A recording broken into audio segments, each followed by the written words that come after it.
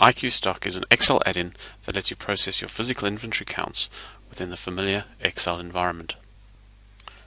The process begins within SAP. Your inventory administrator would generate physical inventory documents within the SAP GUI as demonstrated here. In this case, I'm generating an account for Plant 1000 storage location MAM1 for today's date.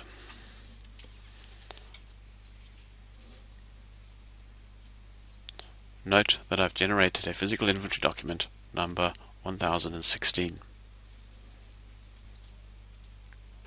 Processing of the Stocktake then continues inside Excel. Within a normal Excel workbook, we now have a new tab for IQ Stock. Initially, a connection is formed to the target SAP system, and then the site-based administrator can retrieve the SAP physical inventory documents to complete the count.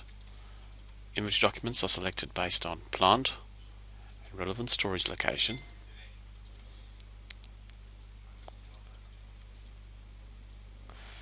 and inserted into the Excel workbook based on predefined templates. The site administrator is then able to easily process the actual count results directly into Excel using familiar SAP Excel functionality, including formulas and VLOOKUPs and other convenient data entry methods. Once the count results are entered, the site administrator submits these to SAP, saving new counts and updating previous counts. At this point, what we'll see is the counted value column being populated with the valuation of the actual count times the book value of each item. For comparison purposes, the book quantity is now also indicated. This provides the site administrator with the opportunity to validate count results. Identifying variances, they're able to recount selected items, perhaps finding the additional gaskets, and confirming that there were indeed 0 casings on hand.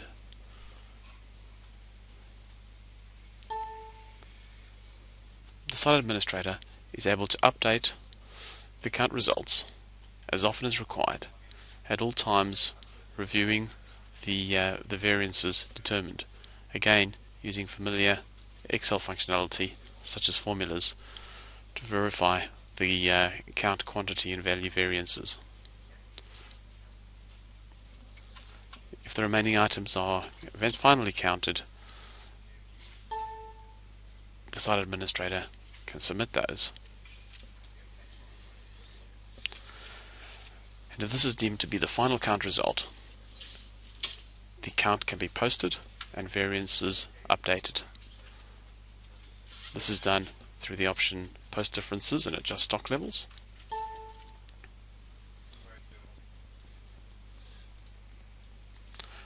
By clicking Refresh,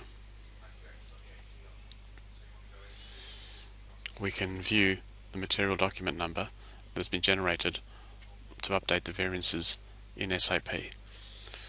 So if we now flick back to our SAP system, we should see for that various storage location, in a transaction like MC.5,